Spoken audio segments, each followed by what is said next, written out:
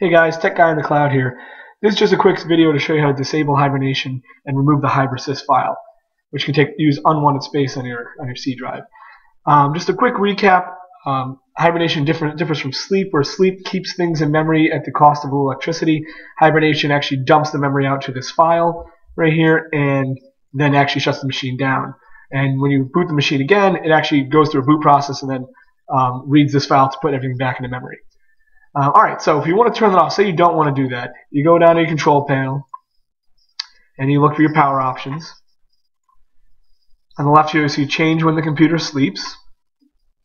Hibernation is not on this screen. You actually have to go to change advanced power settings, and you want to make sure you go to sleep and you want to go to allow hybrid sleep and make sure those settings are both off, and then you want to go to hibernate after and you want to change whatever these numbers are to never. You can actually just type never in there.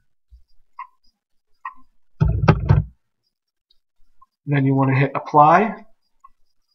Okay, and you can close out of this screen. Then you want to open up a command prompt, so go to start, type cmd, and then put powercfg.exe -h off. And you'll see the Hiber file disappear. And it's gone. So if you want to turn it back on, say you just want to, you do want to start using Hibernation, you do the same command, except you do on. You'll see the Hiber file show back up in all its glory. And then you can just go through the control panel and re-enable everything and put in the times that you want to put in. Alright, hope this is helpful. Thanks, guys.